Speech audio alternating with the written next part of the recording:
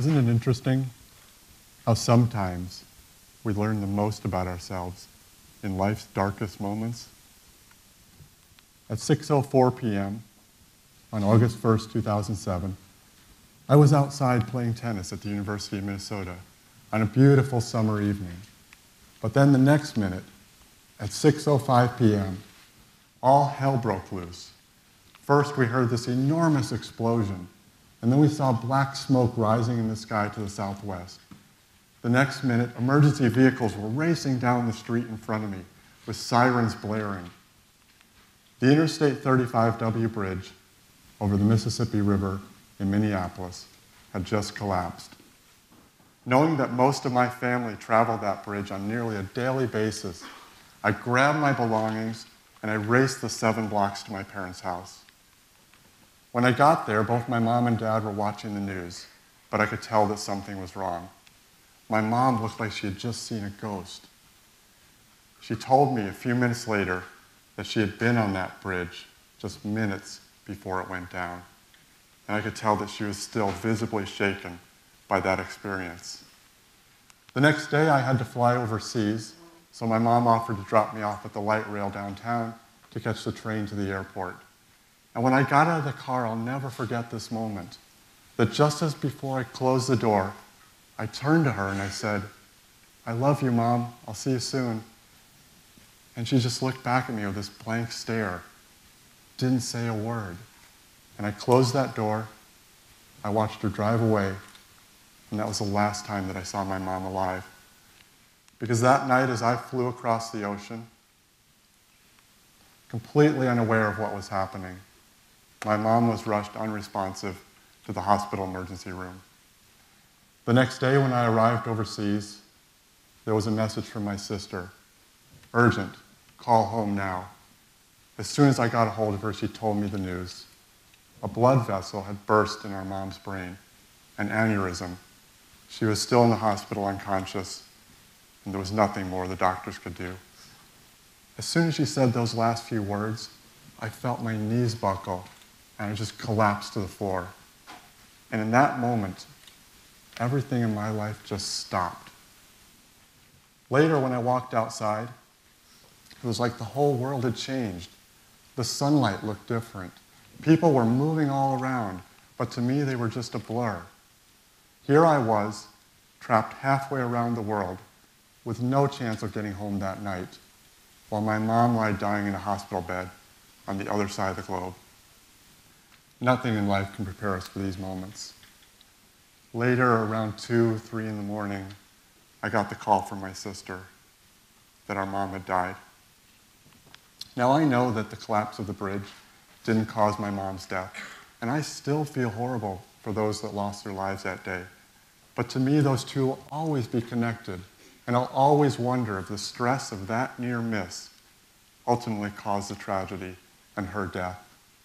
In the days, weeks, and months that followed, I went through the 5 stages of grief we've all heard about: denial, anger, bargaining, depression, acceptance. But I kept coming back to a 6th, more powerful feeling, one that no one ever told me about. I just felt so calm. It was like all the things that I thought mattered in the world, work, promotions, none of that mattered anymore. So here I had this incredible sense of grief like I'd never experienced, mixed with the greatest sense of calm that I'd ever felt in my life. Now, death is unfortunately nothing new in the human experience. We all have or will lose loved ones at one point or another. And in those moments, that experience is uniquely our own.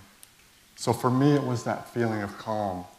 But that was soon replaced by the stress and the rush of everyday life as real world came back to me. But then more tragedy struck, unfortunately. Our dog Jasper, my best friend in the world, was diagnosed with cancer. Over the course of a year, we would do and try everything we could to bring him comfort and to keep him alive. Surgery, chemotherapy, radiation. I spent more time in veterinary waiting rooms than I care to remember, and nothing was working. All we could do was sit and wait and watch, and the watching was the worst part, as the cancer overtook his life. Now, some of you might be sitting there thinking, he's just a dog. What's the big deal? But to me, he was way more than just a dog. He was my best friend in the world, there through the highest highs and lowest lows for 9 years. And I loved that dog as much as I've loved anyone else in this world. Something happened towards the end of Jasper's life, though. Despite the pain that I was feeling and knowing that he was going to die, I changed the course of my life. Together with my wife and both of our dogs, we started to go places and do things we'd always talked about doing. A road trip to the Black Hills with 2 dogs? Let's do it. And each time we kept coming back to the same 2 questions. Why haven't we done this before? What have we been waiting for? In the end, unfortunately, Jasper did lose his battle with cancer.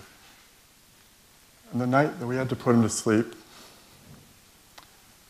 was one of the saddest days of my life. But I realized something in the days that followed, was that there were moments in the last days of his life and in the last months of his life that were among the best moments of my life. And I wondered what had happened. What was going on here? And then it hit me. I had been living my life with intent. I had been fully alive in those moments. I was no longer a passenger in a car watching life go by. I was living completely in those moments with Jasper. So I decided to step back and take a look at the rest of my life and ask a few questions. Like, why am I spending most of my year, 2,200 hours, sitting in front of a computer, but only 50 hours hiking when I'd much rather be outside? Or why am I spending most of my year sifting through 15,000 emails, but only taking 1,500 photos, when photography is what I love? And I realized something else.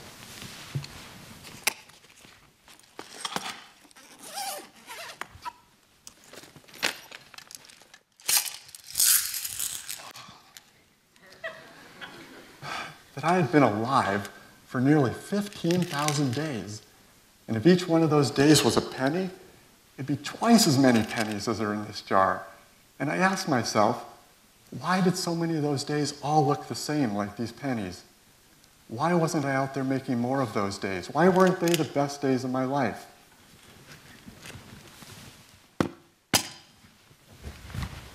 And then it came to me. We all have these lists of things we'll do someday. Like someday I'll sail the Caribbean, or someday I'll be a better chef, or someday I'll climb that mountain. And I decided to stop waiting for someday. So on a cold winter's afternoon, I sat down at the kitchen table, took out my computer, and just started typing a list. 40 things I wanted to do before my next birthday. Some things big, some things small. Some things I always wanted to do, and some things I just wanted to do again because they were so much fun. And on that day, the 40 by 40 list was born. Now I've done this before, and I'm sure many of you have too, where we take out a journal or a notebook and we just start writing a list of our goals and our dreams. And then what happens? We put that up on a shelf, we put it in a drawer, and we just forget about it. We go back to our daily lives. But this time was different. I printed out the list and I put it on the refrigerator so that I would see it each and every day. And then I shared the list, first with family and friends, and then I started a blog and shared it with whoever wanted to follow along. And guess what? It turned out to be one of the best years of my life. So I'll just share a few of those stories with you here. I spent a day hiking through the mountains with my wife, hiking to the top of a really steep mountain, something that I'd always dreamt of doing someday.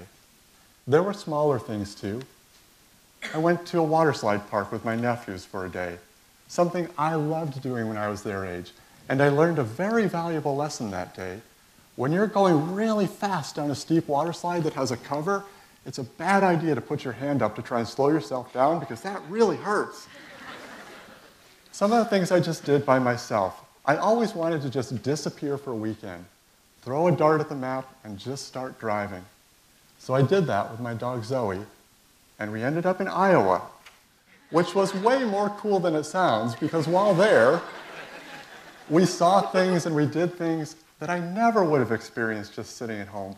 One night, driving along the road, I pulled over, got out next to a cornfield, no one around for miles, and just stood there in awe of the sunset, completely alive in that moment. I also, through this experience of losing loved ones, realized that when we lose those loved ones, we lose their stories. And so I didn't want this to happen with my dad. I always thought someday we'll make a family history video. So we sat down and we did that together. And then also, as we go through the rush of our daily lives, sometimes we forget it's the people that matter the most, the loved ones in our lives.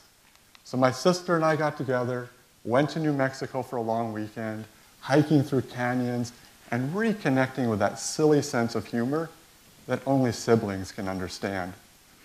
But not everything on the list was successful. There were definitely failures along the way. I really wanted to be better at meditation. And every time I'd close my eyes, I'd fall asleep. Which made me realize, more than meditation, I just need to sleep a little bit more. Another discovery throughout this year was that when you share a list like this, when you share your goals and your dreams with others, people want to help. Sometimes people you don't even know will want to help you. I really wanted to go water skiing, something that I had done 20 years ago when I was a kid. And you would think that would be pretty easy in the land of 10,000 lakes and 10 times as many boats. But I was having such trouble with this one. But then my neighbor's old sister's sister said, "We've got a boat, come on out with us." And so I spent a day with complete strangers doing something that I loved to do when I was a kid.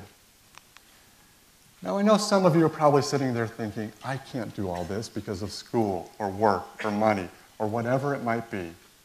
Really? I mean, seriously, what are you waiting for? That magical someday? I think the problem is that we often hear about the latest Oscar-winning actress or person who summits Mount Everest, and we say, I could never do something so grand. So instead of doing something, we do nothing. I mean, driving to Iowa is not as sexy as rafting down the Nile River. But it's not about doing something grand. It's about doing something meaningful, something that matters to you, no matter how big or small that might be. So remember that jar of pennies from before? I don't care about that, because that's the past. I can't change the past. And I don't know how many more pennies I'm going to have in that suitcase, so I'm not worried about the future. You know what I am worried about? What I'm the most interested in? Is this penny right here. Because this penny represents this moment, and this day, and this time I have to spend with the loved ones I have right now. So if there's one thing you remember from this talk, one idea worth spreading, I hope it's this.